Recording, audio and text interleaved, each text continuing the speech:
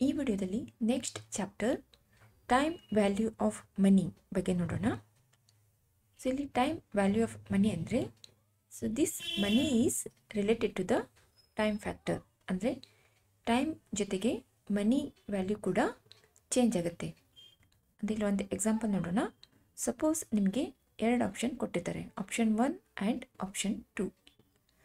Suppose ನೀವು ಇಲ್ಲಿ option 1ನಲ್ಲಿ 1000 rupees ನೀವು ಇವಾಗಲೇ ರಿಸೀವ್ ಮಾಡ್ತೀರಾ.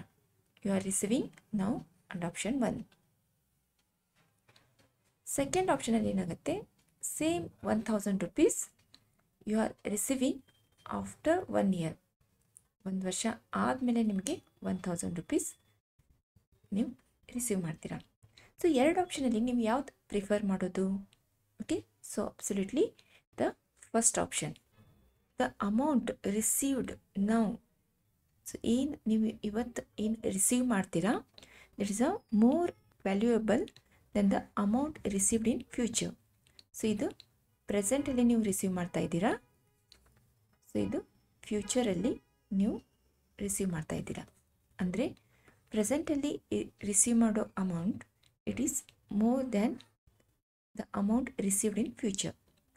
ಅಂದರೆ ಅದೇಗಂದರೆ ಸಪೋಸ್ ನೀವು ಇವತ್ತು ನಿಮಗೆ 1000 rupees ರಿಸೀವ್ ಮಾಡಿದರೆ ಅಂದರೆ after 1 year, suppose the rate of interest is 10%, ನೀವು ಇದನ್ನು ಬ್ಯಾಂಕಲ್ಲಿ ಇಟ್ಟು ಇಂಟ್ರೆಸ್ಟ್ ಅರ್ನ್ ಮಾಡಿದರೆ ಅಂದರೆ will be having 1100. So after 1 year ಇದು ನಿಮ್ಮ ಹತ್ರ 1100 rupees ಇರುತ್ತೆ. ಬಟ್ ಇಲ್ಲಿ ನೀವು ನೋಡಿದಾಗ ಆಫ್ಟರ್ 1 year 1000 rupees ರಿಸೀವ್ ಮಾಡೋದಕ್ಕಿಂತ ಇವಾಗಲೇ ನೀವು ಅದನ್ನು ರಿಸೀವ್ ಮಾಡಿದರೆ it's a more than the future value. ಅಂದರೆ the present value is always greater than the future value. Okay, so the amount received now it is a greater than the amount received in future. The meaning of time value of money, it means, so ಈಗ just ಹೇಳಿದಾಗೆ it's a more valuable. Okay, the money received today is more valuable than received in future. Okay, so ಇವತ್ತೇನು ನೀವು receive ಮಾಡ್ತೀರಾ ಅದು future ಏನು receive ಮಾಡೋದಕ್ಕಿಂತ ಜಾಸ್ತಿ ಇರುತ್ತೆ. ಯಾಕಂದರೆ ಈಗ ಇವತ್ತು ನೀವು ಅದನ್ನು ರಿಸೀವ್ ಮಾಡಿದರೆ ಇಟ್ ಕ್ಯಾನ್ ಅರ್ನ್ ಇಂಟ್ರೆಸ್ಟ್, ಇಲ್ಲಾಂದರೆ it can be invested. So next future ಪೀರಿಯಡ್ವರೆಗೂ ಅದನ್ನು ಇನ್ವೆಸ್ಟ್ ಮಾಡ್ಬೋದು. ಸೊ ಇದನ್ನು ನಾವು money is valued in relation to time factor ಅಂತ ಹೇಳ್ಬೋದು. ಸೊ ಇದನ್ನು ನಾವು ಟೈಮ್ ವ್ಯಾಲ್ಯೂ ಆಫ್ ಮನಿ ಅಂತ ಹೇಳ್ತೀವಿ. Okay, so this is a meaning of time value of money. So this a main one the most important definition of the time value of money is the relationship between rupee received today and to be received tomorrow. ಅಂದರೆ ಇಲ್ಲಿ ಇವತ್ತು ನೀವು ಏನು amount receive ಮಾಡ್ತೀರಾ today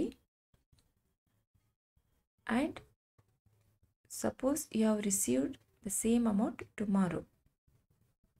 so ಇದ್ರದ್ದು ಏನು ಒಂದು relationship ಇದೆ. ಓಕೆ, ಸೊ ಇದನ್ನು ನಾವು ಟೈಮ್ ವ್ಯಾಲ್ಯೂ ಆಫ್ ಮನಿ ಅಂತ, ಸೊ ಇದನ್ನು ನಾವು ಡಿಫೈನ್ ಮಾಡ್ತೀವಿ. ಸರಿನಾ? ಸೊ ಯಾಕೆ ನಾವು ಇವತ್ತೇ ಪ್ರಿಫರ್ ಮಾಡ್ತೀವಿ? So there are many reasons for the time preference of money. So after 1 year ನೀವು ರಿಸೀವ್ ಮಾಡೋದಕ್ಕಿಂತ ಟುಡೇ ಇವತ್ತೇ ಯಾಕೆ ನೀವು ಪ್ರಿಫರ್ ಮಾಡ್ತೀರಾ? ಅದಕ್ಕೆ ಕೆಲವೊಂದು ಇಲ್ಲಿ ರೀಸನ್ಸ್ ನೋಡೋಣ. So first one is reinvestment opportunity. ಫ್ಯೂಚರಲ್ಲಿ receive ಮಾಡೋದಕ್ಕಿಂತ ಇವತ್ತು ಏನಾದರೂ ನೀವು ರಿಸೀವ್ ಮಾಡಿದರೆ ಅಂದರೆ ಯು ಕ್ಯಾನ್ ಇನ್ವೆಸ್ಟ್, ಅದನ್ನು ನೀವು ಇನ್ವೆಸ್ಟ್ ಮಾಡಿ ಅದರ ವ್ಯಾಲ್ಯೂ ಏನಿದೆ ನೀವು ಜಾಸ್ತಿ ಮಾಡ್ಕೋಬೋದು. ಆಮೇಲೆ ಪ್ರೆಸೆಂಟ್ ಕನ್ಸಂಪ್ಷನ್ ಮಾಡುವಾಗ ನಿಮಗೇನಾದರೂ ಪರ್ಚೇಸ್ ಮಾಡೋದಿತ್ತಂದರೆ ನೀವು ಅದನ್ನು ಮುಂದೆ ಹಾಕೋದಿಲ್ಲ. ಸೊ ಇವತ್ತೇ ಪರ್ಚೇಸ್ ಮಾಡಿ ಇವತ್ತೇ ಎಂಜಾಯ್ ಮಾಡ್ಕೊಳ ಅಂತ ಎಲ್ಲರೂ ಪ್ರಿಫರ್ ಮಾಡ್ತಾರೆ. So preference of present consumption. Then inflation ಈಗ ಡೇ ಬೈ ಡೇ ಪ್ರಾಡಕ್ಟದ ವ್ಯಾಲ್ಯೂ ಏನಿದೆ ಇನ್ಕ್ರೀಸ್ ಆಗ್ತಾ ಇರುತ್ತೆ. For example, so petrol rate ನೀವು ಅಬ್ಸರ್ವ್ ಮಾಡಿದರೆ ಅಂದರೆ ಸೊ ಸಮ್ ಟೈಮ್ಸ್ ಬ್ಯಾಕ್ ಇದು 80 ರುಪೀಸ್ ಇತ್ತು. ಸೊ ಇವಾಗ ಇದು 100 ರುಪೀಸ್ ಕ್ರಾಸ್ ಆಗಿದೆ. So this is called inflation. So ಎಲ್ಲ ಐಟಮ್ಸ್ ನೀವು ತೊಗೊಂಡ್ರೆ ಲಾಸ್ಟ್ ಇಯರ್ ಏನು ರೇಟ್ ಇತ್ತು ಅದಕ್ಕಿಂತ ಜಾಸ್ತಿ ನಾವು ಇವಾಗ ಕೊಡ್ತಾ ಇದ್ದೀವಿ. It is called inflation. So inflation ಜೊತೆಗೆ ಎಲ್ಲರೂ ಸೊ ಮನಿ ರಿಸೀವ್ ಮಾಡಬೇಕಂದ್ರೆ ಪ್ರೆಸೆಂಟಲ್ಲೇ ಪ್ರಿಫರ್ ಮಾಡ್ತಾರೆ. Okay, because of inflation. So next reason for preference is uncertainty. So ಈಗ ನೀವು 1000 ರುಪೀಸ್ ಇವಾಗಲ ಇಸ್ಕೊಳ್ಳೋದು ರಿಸ್ಕಿಯರಾ ಅಥವಾ 1000 ರುಪೀಸ್ ಆಫ್ಟರ್ 1 ಇಯರ್ ಅದನ್ನು ನೀವು ಇಸ್ಕೊಂಡ್ರೆ it is called uncertainty. Next after 1 year ಇದು ನಿಮಗೆ ಬರುತ್ತೋ ಇಲ್ಲವೋ ಗೊತ್ತಿಲ್ಲ, ಬಂದು ಬರ್ಬೋದು, ಇಲ್ಲ ಅಂದರೆ ಇಲ್ಲ. So it is called uncertainty, guarantee ಇರೋದಿಲ್ಲ. ಓಕೆ, ಅದಕ್ಕೆ ಸೊ ಪ್ರೆಸೆಂಟಲ್ಲಿ ರಿಸೀವ್ ಮಾಡಲಿಕ್ಕೆ ಪ್ರಿಫರ್ ಮಾಡ್ತೀವಿ. ಸೊ ಈ ರೀತಿ ಟೈಮ್ ಪ್ರಿಫರೆನ್ಸಿಗೆ ನಾವು ರೀಸನ್ಸ್ ನೋಡಿದ್ವಿ. There is a reinvestment opportunity, preference of present consumption, inflation ಮತ್ತು ಅನ್ಸರ್ಟನಿಟಿ. ಸೊ ನೆಕ್ಸ್ಟ್ ವಿಡಿಯೋದಲ್ಲಿ ಸಿಂಪಲ್ ಇಂಟ್ರೆಸ್ಟ್ ಮತ್ತು ಕಾಂಪೌಂಡ್ ಇಂಟ್ರೆಸ್ಟ್ ಬಗ್ಗೆ ನೋಡೋಣ.